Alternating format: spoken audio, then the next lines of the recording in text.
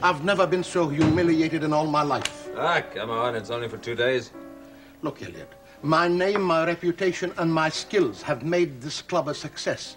And what do I get in return? I'll tell you what I get. I get your friend, Mr. Mickey Dials. You take off for a couple of days and you leave that bartender in charge of the club. Are you making a mountain out of a molehill? I want it on the record that I consider it a slap in the face. Oh, I'm sorry. That wasn't my intention. Oh, come on, Elliott. You know that you would do absolutely anything to get my goat, regardless of the consequences to the club. And here I was, thinking I was doing you a favor. Oh, really? How do you figure that? Well, I was thinking you were so busy in the kitchen that adding another responsibility to your heavy duties would be too much. Oh. Well, the next time you consider doing me such a favor, Elliott, do me a real favor. Don't do it. Well, the club doesn't seem to be any the worse for the experience. It was like making a peasant king for a day. He went completely berserk. Oh, really? He spent the better part of 2 nights table hopping and mingling with the guests. Well, I've got nothing against a congenial host. Well, there is such a thing as being too friendly. He ordered a free drink for every person he shook hands with. Didn't forget to order one for himself. I'll ask him about that. While you're at it, ask him also how he messed up all of the reservations and why he didn't do any kind of work which he didn't consider fun. You know what, Antoine? I think you're just jealous. Really? The worst part is the total lack of respect he showed for me. Most of the time he refused to acknowledge my existence. And when he did, it was to treat me like a dishwasher. That's funny. I get along well with Mickey. Oh, well, I'll tell you one thing, Elliott. The next time you decide to take some time off, I will be left in charge of the club. Are you telling me what I should do? Elliott, if I can't make you listen to reason, I know someone who can. Don't threaten me, Antoine. I'm not kidding this time, Elliott. I won't hesitate at all to go over your head and speak to Margot. I am sure she will see the good sense in leaving me in charge. And she will also make you listen. Don't waste your time, Antoine. There may not be a next time for you.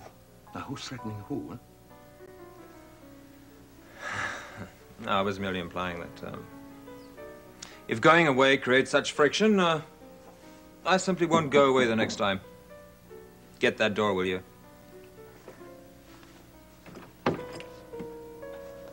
If you'll excuse me, I have work to take care of.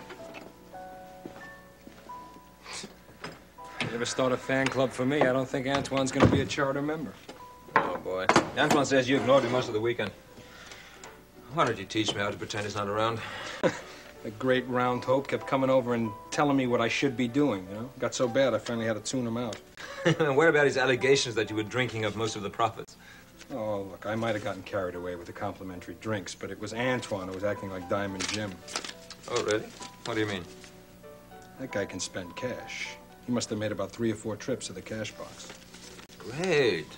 Let him make all the trips to the cash box he wants. But let him just write it all down in that little book I gave him. Well, he writes it down. You don't think Antoine would try and cheat you? Unicorn. Hello, my darling. Working hard? Margot, how you doing? Yes, glad to hear from you. I was just sitting here, trying to think pleasant thoughts when suddenly this very handsome restaurateur popped into my mind. Oh, you flatter me. Oh, I miss you.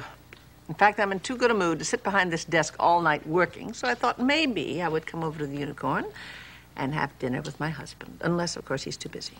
No, that sounds like a fine idea. Matter of fact, the timing couldn't be more perfect. Oh, for what?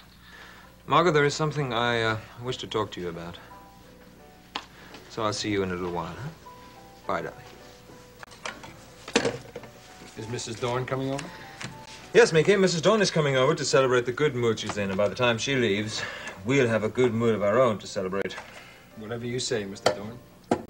It's guaranteed, Mickey. Tonight is the night we teach Antoine some humility. One good-looking table. Well, I'm glad you like it.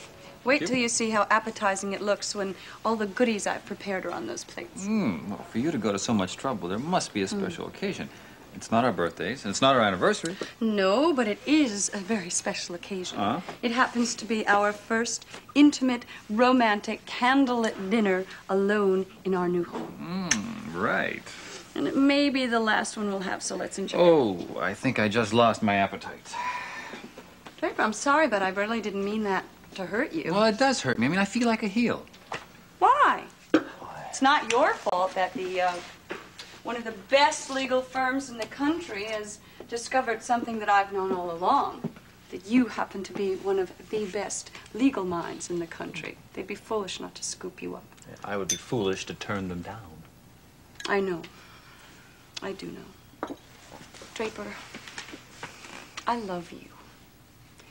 And your success means as much to me as it does to you. And as for the house, we will find another house in New York. And there are more TV stations in New York than there are anywhere east of Monticello. I'm sure somewhere I can get a job. The only thing that will be hard is having to leave some people who mean a lot to me. But I've taken care of that, too. Oh, how have you taken care of that? Well, I was thinking that if I could visit Monticello every once in a while, I could do that. Then I will be happy in New York. That's fine. And that's a very reasonable compromise. There are a lot of people here who mean a lot to me, but if the most important person in my life is going to be in New York, well, then that's exactly where I intend to be.